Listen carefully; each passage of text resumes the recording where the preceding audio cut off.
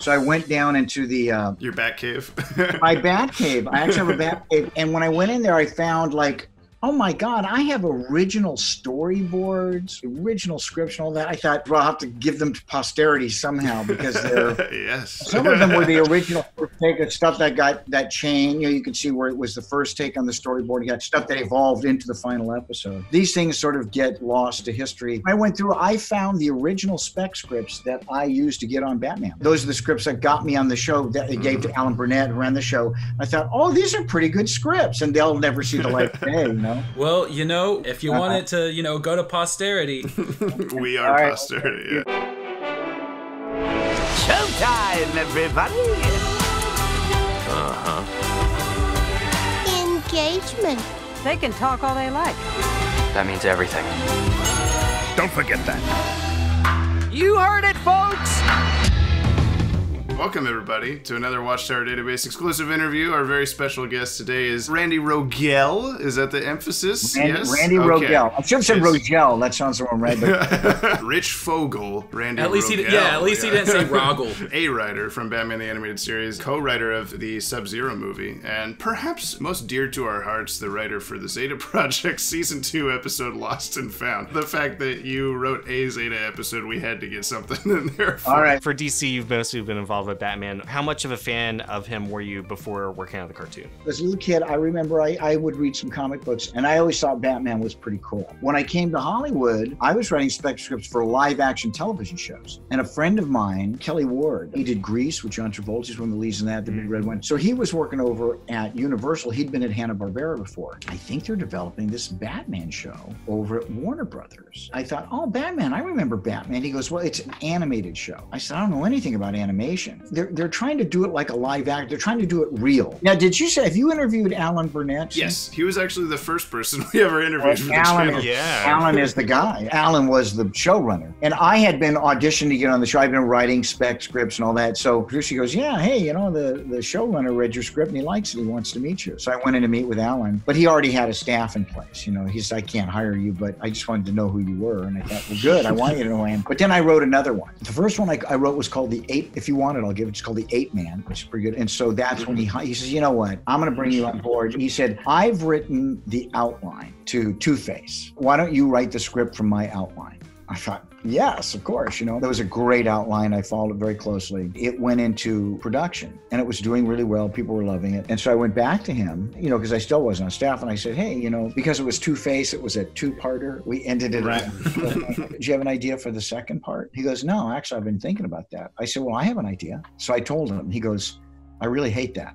Like, well, what about this then? How about this idea? And I gave him another one. He goes, well, now that one I like. And he said, hey, what, I'm going to bring you on staff. And that's how and then Alan kind of trained me as a writer. I owe him big time. In Batman, you have these fantastic rogues gallery, but each one is anchored in reality. Superman can fly. You can have all these aliens and all these, magical powers. The Crook would look at Superman and he would go, blam, blam. He shoot. Superman would stand like this as the bullets bounced off his chest. And then the guy would run out of bullets and he would throw the gun and Superman would duck. We always wondered, why did he have to duck? One of the things that makes Batman probably the most interesting of those characters is you can kill him. So even the fantastic characters that we have, there was always an explanation for them in the natural world, like Clayface. We didn't have vampires. We didn't have ghosts. We didn't have supernatural entities. It all was rooted in the real world. He could go up against really formidable opponents who could really hurt him. Who really defines your hero is your villain. Your protagonist is going to want something. You're going to throw obstacles in the way, and how your protagonist deals with those obstacles defines who that character is. So if you have a really formidable villain, protagonist really has to rise to the occasion. And with Batman, he has to be the biggest and baddest and most clever and all that. But with Superman, if you don't have kryptonite, you're dead. But eventually you did get into that kind of stuff with your Tiger episode. Yeah, well, and even Tiger, I think, was rooted in something real. Like Ra's al Ghul has a certain magical component to him. Right. And all it does just makes it a different series. That's all. It expands the power. And, the longer the series goes, you need to be able to expand your Find power. more things, yeah. The Batman world, always lends itself to sort of pull from so many different parts parts of pop culture. Like you could have this sort of monster story, or like an Indiana Jones story, like with Ra's al Ghul, or a James Bond type story, or whatever. I personally love the Tiger episode, just for the William Blake reference. It's one of my favorites, and like the haunting quote from Batman at the end of the episode. So I'm just wondering if that poem in itself inspired the episode, or how did those different elements create? Michael Reeves was one of the story editors, so I think he had a fondness for Blake. The Island of Dr. Moreau probably was his biggest influence, but Michael's very well read, so it's not beyond him to be able to quote Blake. I'm a literature person too, so I wanted to go into it looking at that. When I was growing up, I had some of those VHS collections of episodes from the Batman series. I specifically had the Robin one, which was just the 2 Robin Reckoning part episodes. So that tape got worn out. So that's definitely one of my favorite episodes of the show. And it won an Emmy, which is like, I can totally see why. He's going to go get the Emmy. I've got several of these, but this is the one I keep up here on my... Can you send us the Emmy as well? Yeah, can you put it for posterity? For posterity, yeah. That was actually pretty cool, too, because that was a primetime Emmy. So we were up against the big guys, and we won, and that was... Right. Does Robin's Reckoning stick with you as like a favorite episode, or is it just kind of a trophy for you? Oh, I mean, you know, they're all... You work so hard on all of them, so Robin's Reckoning is very close to my heart, but because I get to the origin of Two-Face, the origin of Robin, you know, all that, and how that all came to be. So yeah, I love that episode, but there's others I love too. Along with Robin's Reckoning, you also were part of one of the only other times that we saw Batman's early days with the Mechanic. Being that you're attached to 2 out of the 3 times that we get flashbacks to the earliest days of Batman's career, what drew you to, you know, that time period? And did you have any other ideas to like throw in the time between that just didn't end up making it to screen? You know, you're sitting there discussing ideas and what makes a good story. And if that makes a good story, then everything else follows from that if it takes you back in time. I remember sitting with Alan at lunch one time and he says like, hey, you know what? When the Batmobile, because we're always destroying the Batmobile, always because who the hell fixes that? So he's got to have some kind of mechanic, but then that mechanic would know he's working on the Batmobile. Penguin was able to get, and he was able to control that Batmobile. Right. Exactly. That was the whole idea behind that. Which is a very similar thing to Batman Returns. He also does. Yes, and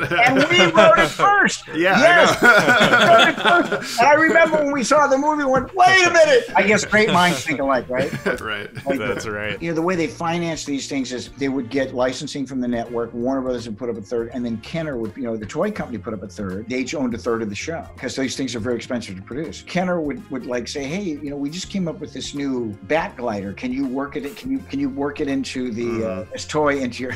We used to go, no, we can't do that. If one comes up that we need, then we'll use it. But we're not going to make this a toy commercial. Nowadays, they probably would have the the juice. But in our days, that we could say no. There'd be something kind of fun to see, like a closet full of like Arctic bat suits and fire or whatever.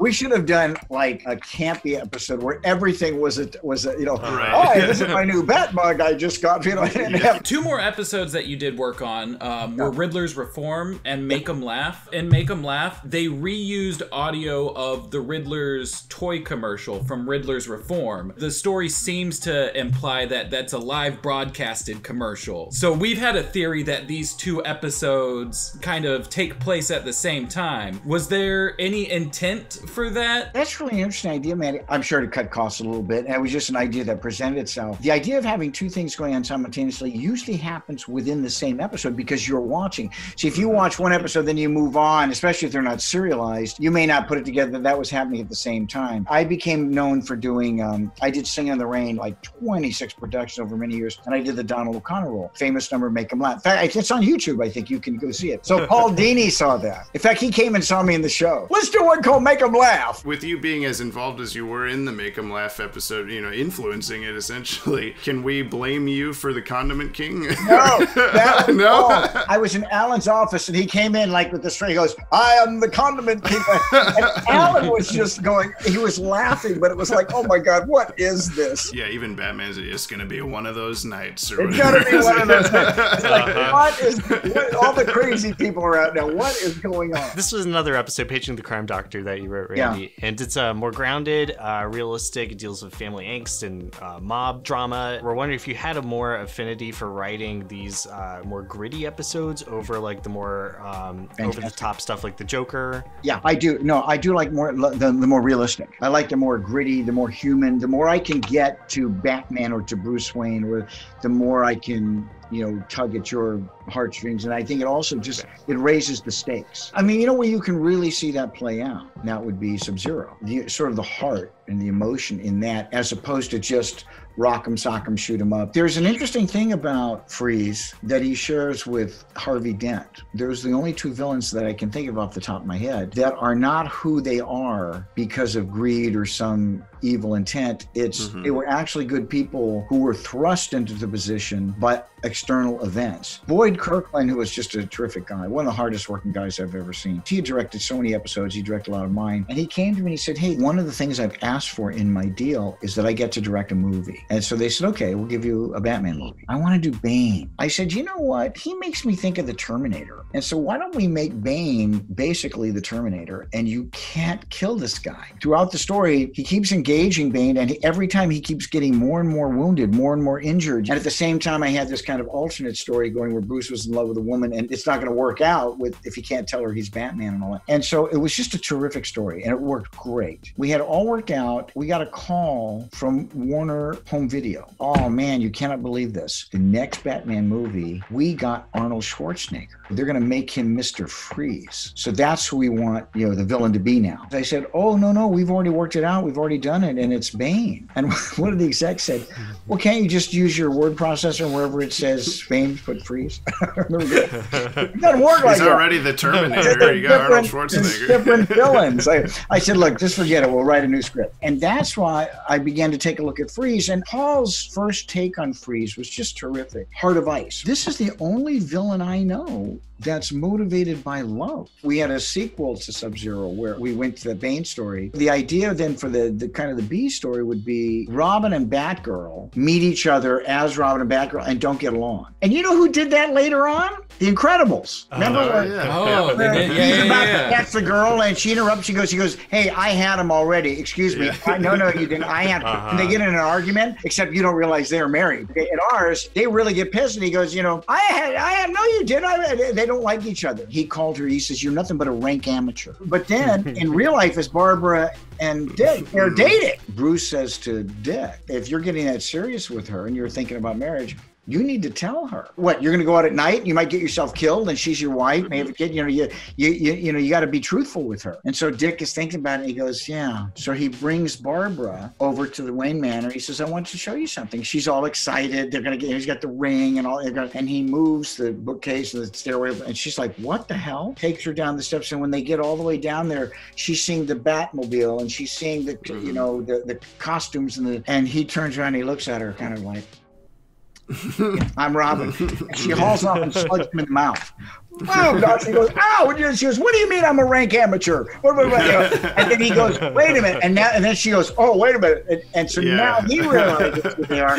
And they realized, and so of course their lives get each other way. That never came to, we just didn't get the chance to do that movie, but that's what would have followed Sub-Zero. We also interviewed the composers. Michael McQuistion did the score for Sub-Zero. Right. I thought Michael did a terrific job. In fact, Michael would come in and say, okay, here's some themes I've come up with. And I remember the first one he played, I just thought, Michael, I have no notes. That's perfect. That's very rare. I just say, just do that. He hit that one out of the park, I thought. It was eligible for what they call an Annie, which is like the Emmy of the Animation Award, and Sub-Zero did win. We were up against Beauty and the Beast, I remember, and it won for best movie, I guess, in video. I will ask while we're talking about it.